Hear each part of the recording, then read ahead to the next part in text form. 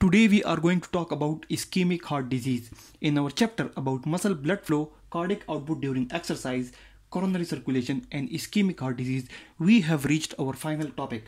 Now ischemic heart disease. What is ischemic heart disease? Ischemic heart disease is basically any condition which leads to decreased blood flow to the heart muscles. This is the heart. And it is being the muscles of the heart are being supplied, or blood is being supplied with the help of two main arteries which we have discussed: the RCA, the right coronary artery, and the LCA, the left coronary artery. RCA and LCA, right coronary artery and left coronary artery. Right coronary artery basically supplies most of the right side of the heart. Left coronary artery mostly supply the left side of the heart. Now any condition which decreases the blood flow or the blood supply to the heart muscles.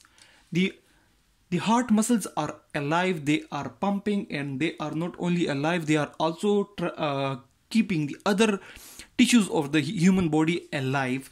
So they need proper blood flow, and the blood is being supplied with the help of coronary arteries.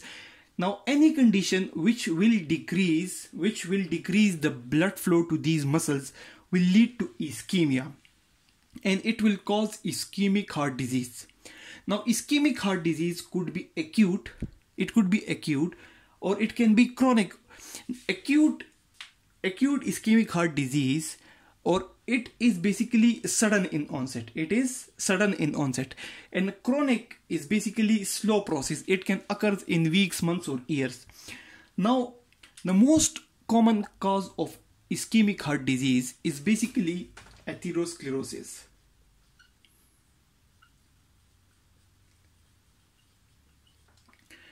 Ischemic heart disease is important because it is one of the most common cause of death. It is one of the most common cause of death in the world, and the most common cause of ischemic heart disease is atherosclerosis.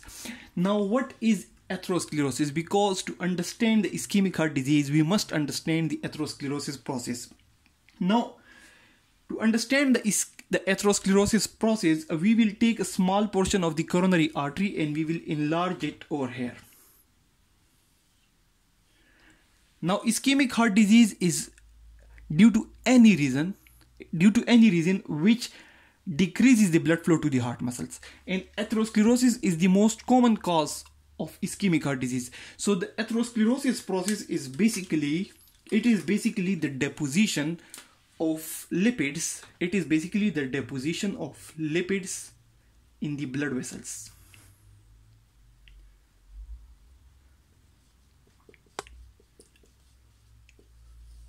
Lipids, or simply known as fats, or you can call it cholesterols as well. Now they get deposited in the coronary vessels. These lipids, it can get deposited in any blood vessels. It can get deposited in any blood vessel in the human body. But as we are discussing ischemic heart disease, so we are discussing atherosclerosis specifically in the coronary artery. So the atherosclerosis process involves the deposition of the lipids. It involves the deposition of lipids in the blood vessels. Now these depositions of blood vessels, it occurs below the endothelium. There is a lining in any blood vessel. This lining is basically in touch with the blood. This is the outer portion. This is the outer portion of the blood vessel, and basically the red color is in touch with the blood.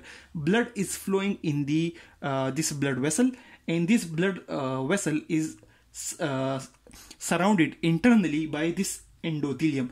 And in atherosclerosis process, lipids get deposited below the endothelium of the blood vessels. But here we are discussing coronary blood vessel. So here the lipids are being deposited below the endothelium of the coronary blood vessel. Now, why the lipids get deposited here? Why the lipids get deposited in the blood vessels?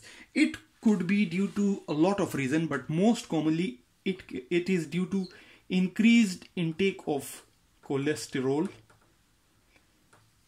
increased intake of cholesterol in the diet, or it can be due to sedentary life, or it can be due to no exercise, which is also basically in sedentary life. No exercise. We are consuming more calories and we are not exercising, or life is not active. So it leads to a sedentary lifestyle, and it ultimately leads to increased lipids in the body and increased cholesterol in the body, and which ultimately leads to the deposition of those extra lipids in the blood vessels. They can be deposited in other tissues as well, like liver, for example. But as we are discussing the atherosclerosis process, so it is important here to discuss only blood vessels.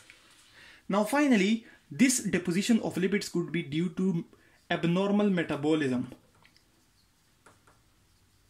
It could be due to abnormal metabolism of the lipids as well.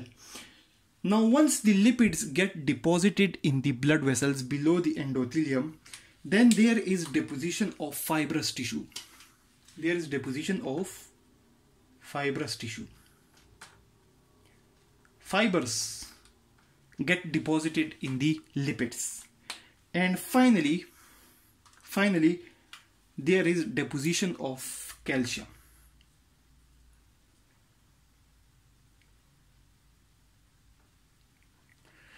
Now, initially there is deposition of lipids below the endothelium, then there is deposition of fibers or fibrous tissue in the lipids, and finally it get calcified with the calcium.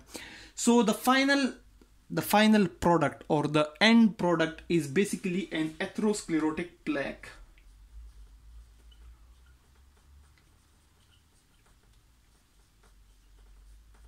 Plaque or plaque, whatever. Now this atherosclerotic plaque or plaque, it basically protrudes.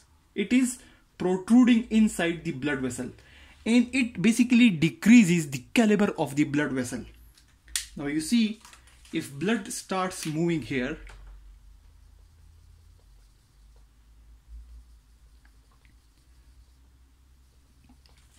you can clearly see that the blood is, it is very difficult for the blood to move through this area where the atherosclerosis has occurred, or where the atherosclerotic plaque has formed, because this plaque is protruding in the blood vessel and it is basically decreasing.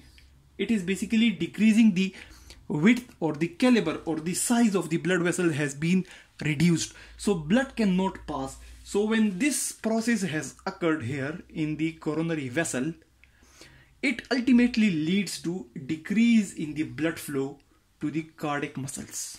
It ultimately leads to the decreased blood flow to the cardiac muscle. Now this atherosclerosis process is not a sudden process. It takes like weeks, months and years.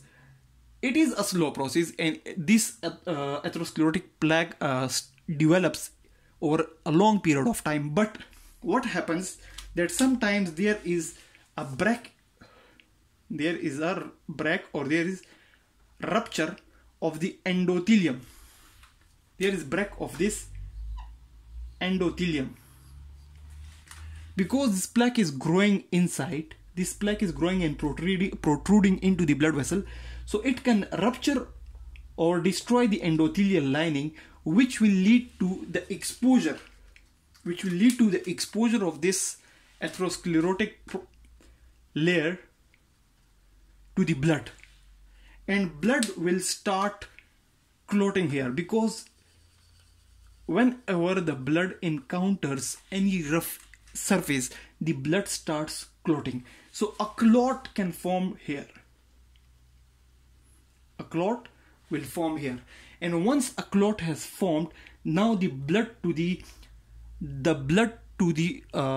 area which is being supplied by that specific blood vessel is stopped. Now suppose, for example, if this blood vessel is supplying this specific area, if atherosclerotic plaque develops, and finally due to the formation of atherosclerotic plaque there is formation of a thrombus. Thrombus is basically formation of a clot in the blood vessel, but that clot remains there, it is not moving. If it moves to another area, then it is embolus. So this thrombus is basically stopping the blood, it is stopping the blood, and due to which the area to which this blood vessel is supplying the blood is become ischemic. It become ischemic, or there is decrease in the blood flow to that area, and it leads to the ischemic heart disease. So this process it keeps takes a lot of time, but sometimes it can rupture the endothelium, and the ischemic heart disease can develop suddenly or acutely, and it leads to the occlusion or obstruction of blood to the area which is being supplied by that specific blood vessel. So ischemic heart disease, it is basically the decrease in blood flow to any area of the heart. It is due to any reason. Ischemia is basically decrease in blood flow. It could be due to any reason. It can occur suddenly, which is acute, and it can occur slowly, which is basically chronic. Ischemic heart disease is the most common cause of death worldwide, and the most common cause of ischemic heart disease is the atherosclerosis process. Now what happens in the atherosclerosis is that there is deposition of lipids in the blood vessels below the endothelium. Then there is deposition of fibrous tissue. There is deposition of fibrous tissue, and finally it is calcified, which leads to the formation of atherosclerotic plaque. That atherosclerotic plaque, it may rupture or damage the endothelial layer, which will lead to the clotting of blood and formation of thrombus inside the blood vessel. And once a thrombus is formed inside the blood vessel, it will lead to decreased blood flow or stopping the blood flow to some part of the heart, and that part which will not be receiving the blood, it will become ischemic, and we will consider it as ischemic heart disease. So the process keeps ongoing, and sometimes it may not lead to the formation of thrombus, and it will slowly and gradually occlude the blood vessel in a chronic way. But sometimes it ruptures the endothelium, and there is sudden formation of a clot, and that clot basically is a thrombus, which is stopping the blood to the following area of the heart. So that's all about the ischemic heart disease. In our next lecture, we will basically focus on the acute coronary events or acute ischemic heart disease. Thanks a lot for watching the video.